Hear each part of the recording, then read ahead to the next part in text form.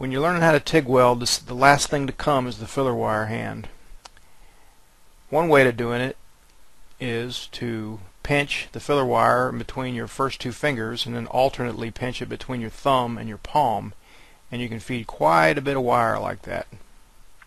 If you need to go a little bit faster, it works really well, as you can see right here. You can pump a lot of wire into a weld if you're into production welding using this little technique.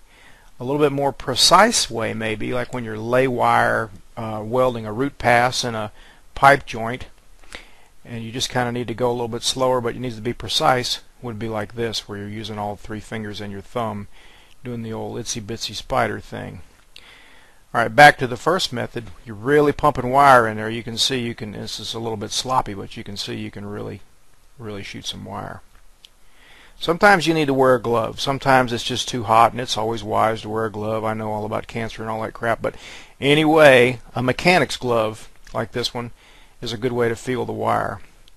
Unlike this big sloppy extra large TIG glove, although it feels really good, it's really comfortable, it's too big, and you can tell that it's just not